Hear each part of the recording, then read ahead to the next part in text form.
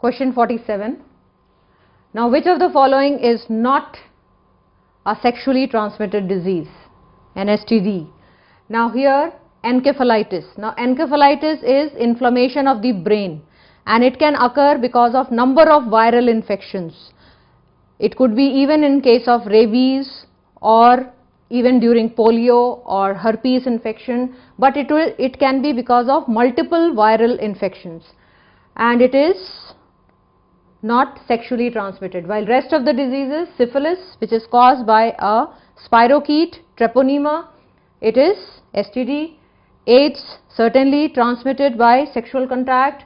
Trichomoniasis, caused by trichomonas, which is a protozoan, and this is also transferred via sexual contact. So the only odd one out here is encephalitis. So hence our answer is 1. Let's move on to question 48.